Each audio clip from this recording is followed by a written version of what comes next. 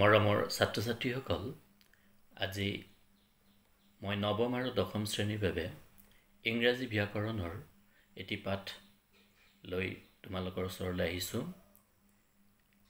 পাঠটি তোমালোকৰ কাৰণে সম্পূৰ্ণভাৱে এটা ভিডিঅ'ত যুগুত কৰা সম্ভৱ নহ'ল বাবে দুটা ভিডিঅ' প্ৰস্তুত কৰা হৈছে। আজি পুনতে মই ভিডিঅ' নম্বৰ 1 তোমালোকৰ ওচৰলৈ আগবঢ়াই দিছোঁ। পাঠটোৰ নাম ঘোষণা কৰাৰ আগেয়ে মই স্ক্ৰীনত তোমালোকৰ বাবে কেইটামান বাক্য লিখি দিছোঁ।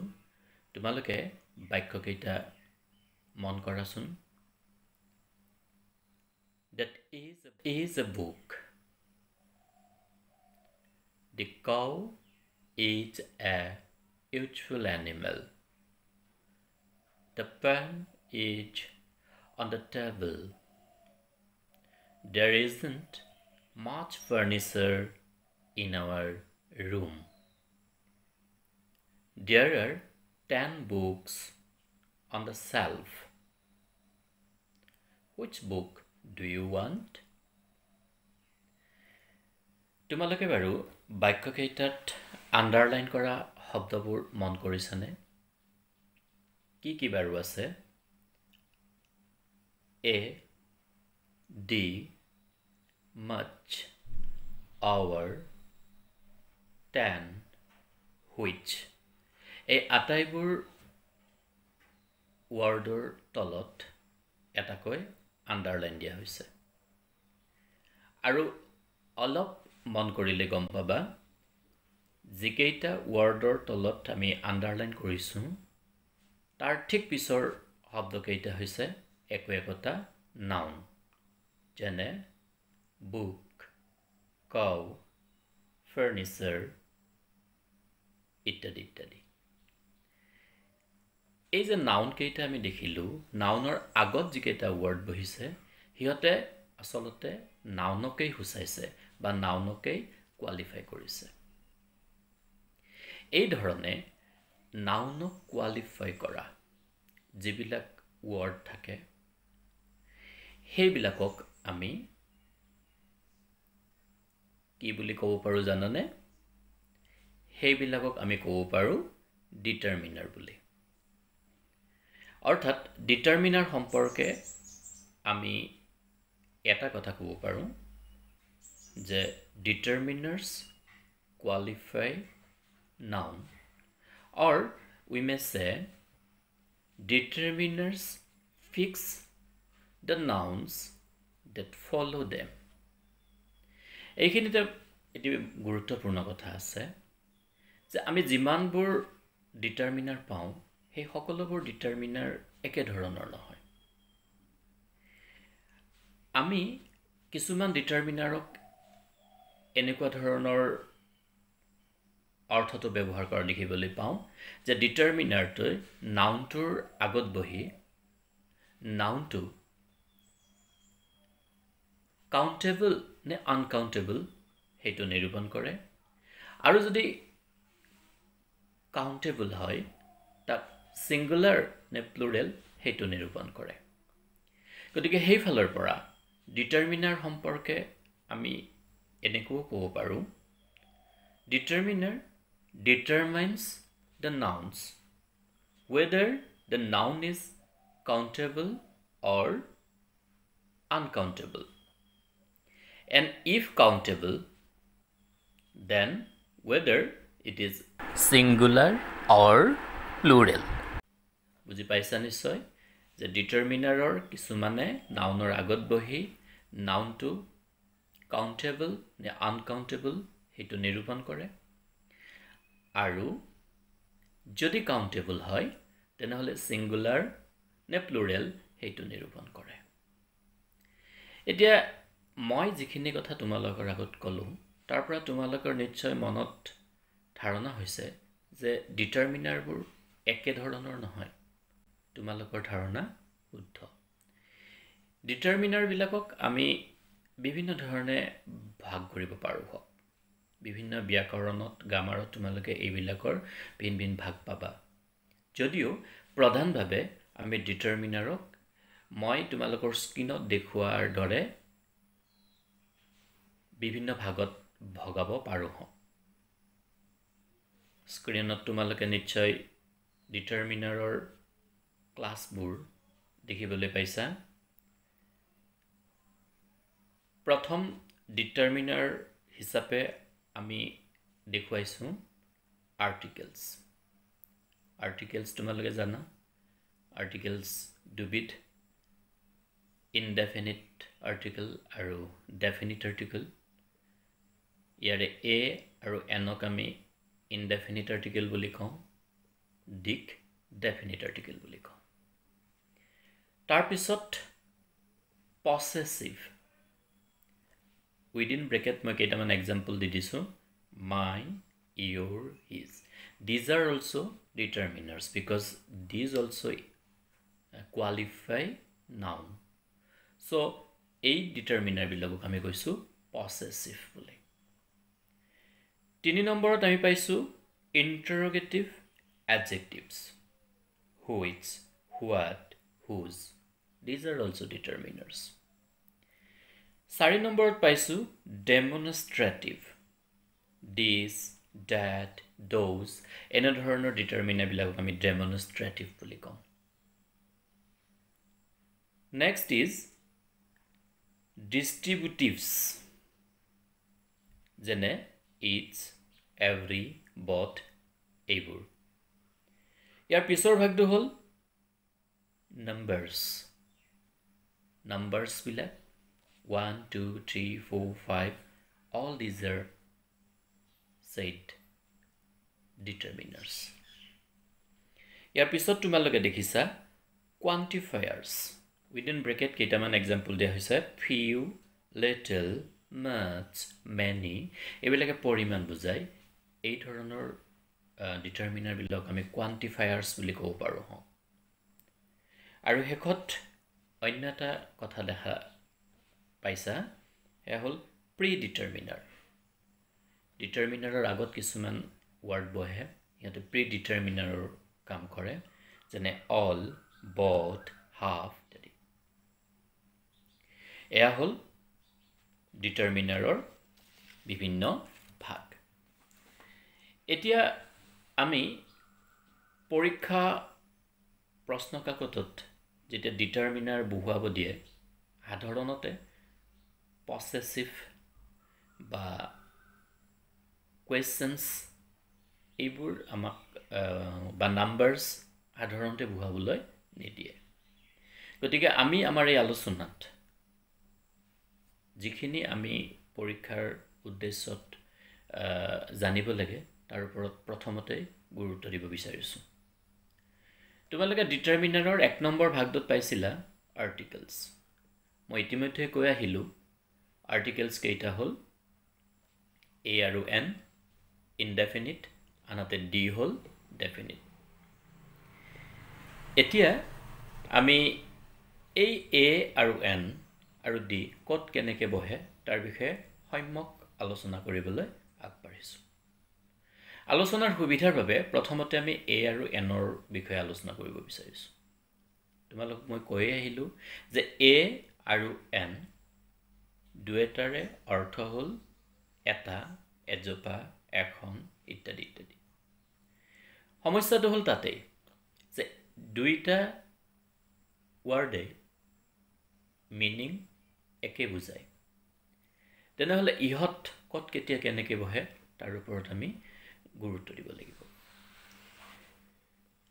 মই নকলেও হয় বুলি ভাবোঁ যে তোমালোকে তলৰ ক্লাছতেই পাই আহিছা, যদি এটা নাউন ভাৱেলেৰে আৰম্ভ হয় তেনেহ'লে এটা বুজাবলৈ সেই নাউনটোৰ আগত এন লিখা হয়, আৰু যদি সেই নাউনটো কনসনেণ্টেৰে আৰম্ভ হয় এটা বুজাবলৈ তাৰ আগত এ ব্যৱহাৰ কৰা হয়। দুটামান উদাহৰণ স্ক্ৰীনত দেখাই দিব বিচাৰিছোঁ। Bina is a school girl. She has an Assamese friend. কথা হ'ল এই যিটো নিয়ম এই নিয়মটো সকলো সময়তে আমি প্ৰযোজ্য হয় বুলি ধৰি ল'লে আমাৰ ভুল হ'ব এইবাৰ আমি অন্য এটা কথালৈ মন কৰিব লাগিব সাউন্ড বা উচ্চাৰণ বিষয়টোৰ ওপৰত আমি গুৰুত্ব দিব লাগিব যিটো নাউনৰ সাউন্ড কৰোতে আমি ভাৱেলৰ দৰে সাউন্ড পাওঁ তাৰ আগত আমি এটা বুজাবলৈকে এ লিখিব লাগে আৰু যিটো নাউনৰ উচ্চাৰণত আমি কনসনেন্টৰ দৰে সাউন্ড বা উচ্চাৰণ পাওঁ তাৰ আগত এটা বুজাবলৈকে আমি এ লিখিব লাগে অৰ্থাৎ ভাৱেল হলেও উচ্চাৰণটো যদি কনসনেন্টৰ লিখিয়া হয় তাৰ আগত এ বহিব আৰু কনসনেন্ট হলেও উচ্চাৰণটো যদি ভাৱেলৰ লিখিয়া হয় তাৰ আগত এটা বুজাবলৈকে এন বহিব উদাহৰণ স্বৰূপে মই স্ক্ৰীনত তোমালোকক এটা বাক্য লিখি দিছো He has been waiting for an hour বাক্যটো মন কৰিছা HOUR hour তাৰ আগত আমি লিখিছো N H to consonant but yet H to sound হোৱা নাই silent আছে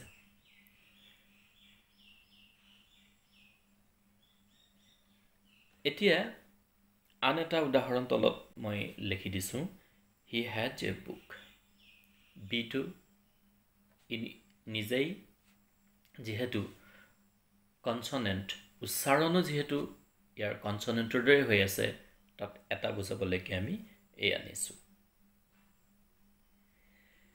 কেতিয়াবা আকৌ ভাৱেল থাকিলে উচ্চাৰণটো কনসনেন্টৰ দৰে হলে এটা বুজাবলৈকে আমি এ লিখো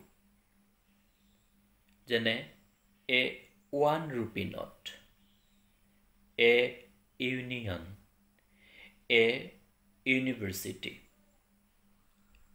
কিয় হৈছে ইয়াতটো আমি o আৰু u দুইটাই ভাৱেল দেখিছো ইয়াত উচ্চাৰণটো ওৱা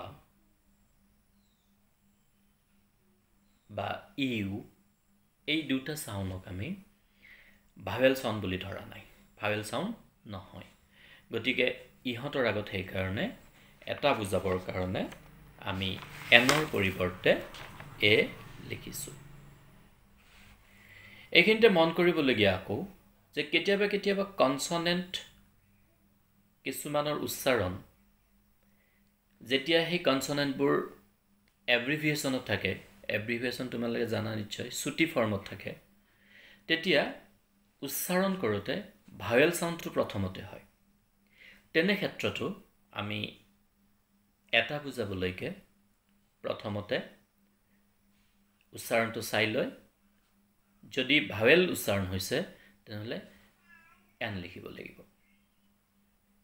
কেইটামান উদাহৰণ মই স্ক্ৰীনত দেখাব বিচাৰিছো যেনে N M A N MCC N RCC building N LP school স্ক্ৰীনত তোমালোকে চাই লবা MA সাউন্ড কৰোতে প্ৰথমতে A আহে MCC RCC LP প্ৰত্যেকতে ভাৱেল সাউন্ড আহিছে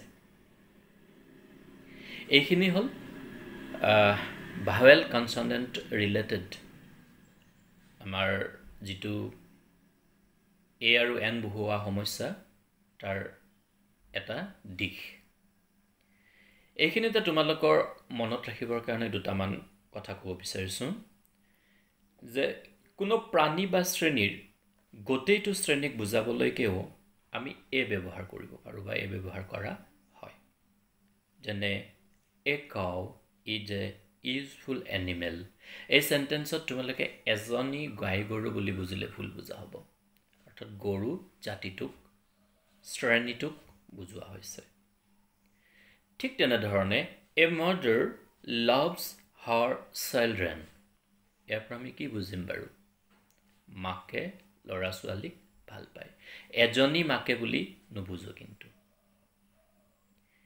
এইবাৰ আহিছো অন্য এটা কথালৈ আনকাউন্টেবল নাউনৰ এবিধ বুজাবলৈকেও মন কৰিবা আনকাউন্টেবল নাউনৰ এবিধ বুজাবলৈকেও আমি এ ব্যৱহাৰ কৰোঁ স্ক্ৰীনত মই দুটা বাক্য লিখি দিছো মন কৰিবা Gold is a useful metal. Gold এটো আনকাউন্টেবল নাউন তাক বুজাবৰ কাৰণে আমি লিখিছো gold is a useful metal অনুৰূপভাৱে water is a liquid এনেকুৱাকে আমি a আৰু n ৰ বিষয়ে জানি থোৱা দৰকাৰ আৰু এনেকৈ আমি আমাৰ ব্যৱহাৰিক জীৱনত ব্যৱহাৰ কৰিব লাগিব বা পৰীক্ষাৰ উদ্দেশ্যত আহিলে এইখিনি কথা মনত ৰাখি আমি এই সম্পৰ্কীয় প্ৰশ্নবোৰ উত্তৰ কৰিবলৈ আগবাঢ়িব লাগিব এইবাৰ আহিছো আৰ্টিকেলৰ দ্বিতীয়টো ডি তাৰ ব্যৱহাৰ সম্পৰ্কে ক'বলৈ সাধাৰণভাৱে ডিটো কোনো বস্তুক নিৰ্দিষ্টকৈ বুজাবৰ কাৰণে ব্যৱহাৰ কৰা হয় মই স্ক্ৰীনত দুটা বাক্য দেখাইছো The water of the lake is not pure. The boy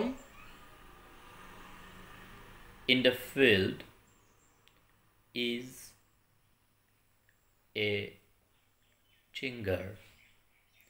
এই বাক্য দুটাত আমি হ্ৰদটোৰ পানীখিনিক নিৰ্দিষ্টকৈ বুজাবৰ কাৰণে ৱাটাৰৰ আগত দি আনিছো অনুৰূপভাৱে ফিল্ডত বহি থকা এজন নিৰ্দিষ্ট ল'ৰাক বুজাবৰ কাৰণে আমি দি বয় ডিটো ইয়াত ব্যৱহাৰ কৰিছো এতিয়া হু ডিৰ অন্য এটা ব্যৱহাৰলৈ মনত ৰাখিবা একমাত্ৰ বস্তুবিলাকৰ বিষয়ে ক'বলৈ লিখিবলৈ আমি সেই বস্তুটোৰ আগত ডি লিখিব লাগে যেনে The sky is blue. The sun rises in the east. এইবাৰ আহো আমি অন্য এটা উদাহৰণলৈ অন্য এটা ব্যৱহাৰলৈ হেয়া হ'ল ধৰ্মগ্ৰন্থ মহাকাব্য আদিৰ নামৰ আগত দি বহে স্ক্ৰীনত তোমালোকে মন কৰিবা The Bible is a holy book. The Ramayana and the Mahabharata are two epics. Yet Bible আৰু Ramayan লগতে মহাভাৰত এইবিলাক হৈছে ডাঙৰ গ্ৰন্থ তো সেই কাৰণে ইহতৰ আগত আমি definite article দি ব্যৱহাৰ কৰিছো এইবাৰ আহিছো অন্য এটা বিষয়লৈ হেয়া হ'ল জাতিৰ নামৰ আগত দি বহে এটা অসমীয়া জাতি বুজাবৰ কাৰণে বা ইংৰাজ জাতিটোক বুজাবৰ কাৰণে আমি ডিটো ব্যৱহাৰ কৰিব লাগিব স্ক্ৰীনত প্ৰত্যক্ষ কৰিছা নিশ্চয় The Assamese are brave. The English are very rich. এইবাৰ আহিছো ডিৰ অন্য এটা ব্যৱহাৰলৈ হেয়া হ'ল সাগৰ মহাসাগৰ নদী জাহাজৰ নাম পৰ্বত পাহাৰ অট্টালিকা আদিৰ নাম বিলাক যেতিয়া আমি লিখিব যাওঁ তেতিয়া তাৰ আগত আমি ডি লিখিব লাগে মই স্ক্ৰীনত পুনৰ কেইটামান বাক্য দেখাই দিছো The Pacific is an ocean. The Ganges is a sacred river. The Taj Mahal was built by Shah Jahan. এতিয়া আহিছো আন এটা কথালৈ এটো বৰ গুৰুত্বপূৰ্ণ কথা প্ৰায় পৰীক্ষাত এইটোৰ ওপৰত প্ৰশ্ন আহে তোমালোকে পুৰণা প্ৰশ্নকাকত চালে গম পাই যাবা সাধাৰণতে মানুহৰ নামৰ আগত কোনো আৰ্টিকল নবহে ঠিক আছে কিন্তু যদিহে এজন ব্যক্তিক আমি আন এজন ব্যক্তিৰ দৰে বুলি বুজাব যাওঁ তেনেহলে আমি যিজন ব্যক্তিক তুলনা কৰিবৰ কাৰণে আনিছো সেই ব্যক্তিজনৰ নাম বিশেষৰ আগত দি আৰ্টিকল লিখা হয় তোমালোকৰ স্ক্ৰীনত এটা বাক্য মন কৰিছা Kalidas is the Shakespeare of India Shakespeare এজন মানুহৰ নাম নাট্যকাৰ বিখ্যাত লিখক তেওঁৰ নামটোৰ আগত দি লিখা হৈছে কাৰণটো হ'ল যে ভাৰতবৰ্ষৰ এজন পণ্ডিত কালিদাস তেওঁক ভাৰতৰ শেক্সপিয়াৰ বুলি কোৱা হয় এই তুলনাটো বুজাবৰ কাৰণে কালিদাসক বুজাবৰ কাৰণে আসলতে তাত কি কৰা হৈছে দাটো আনা হৈছে অনুৰূপভাৱে Rajanikanta Bordoloi is the Scot of Assam স্কটৰ আগত আমি দি বহুৱা দেখিছো আজি এই যিখিনি মই আলোচনা কৰিছো ইয়াত a n d লগতে ডিটাৰমিনাৰৰ যিখিনি প্ৰাৰম্ভিক কথা কৈছো এইখিনি তোমালোকে ভিডিওটো নবুজালৈকে চাই আয়ত্ত কৰিবলৈ চেষ্টা কৰিবা ইয়াৰ পৰৱৰ্তী ভিডিওটোত মই এইকেইটা ডিটাৰমিনাৰৰ বাহিৰেও অন্যান্য ডিটাৰমিনাৰবোৰ যিবোৰ আমাৰ পৰীক্ষাত সঘনাই আহে বা যিবোৰ আমাৰ ব্যৱহাৰিক জীৱনত আমি সঘনাই ব্যৱহাৰ কৰি থাকিব লাগিব সেইখিনিৰ বিষয়ে আলোচনা কৰিম ভিডিওটো চাই কেনেকুৱা পোৱা তোমালোকে মতামত দিবলৈ নাপাহৰিবা আৰু পৰৱৰ্তী ভিডিওবোৰ বেছি নিখুঁত কৰিবৰ কাৰণে চেষ্টা কৰিম যেহেতু এয়া আমাৰ প্ৰথম প্ৰয়াস এইখিনিত দুই এটা ভুল ৰৈ যাব পাৰে তোমালোকে তোমালোকৰ দৃষ্টিগোচৰ হোৱা কিবা ভুল অভাৰ ফোন মোক জনাবৰ কাৰণে তোমালোকক কৈছো আজিলৈ ভিডিওটোৰ সামৰণি মাৰিছো আৰু অচিৰেই তোমালোকে ডিটাৰমিনাৰ সম্পৰ্কে দ্বিতীয়টো ভিডিও দেখিবলৈ পাবা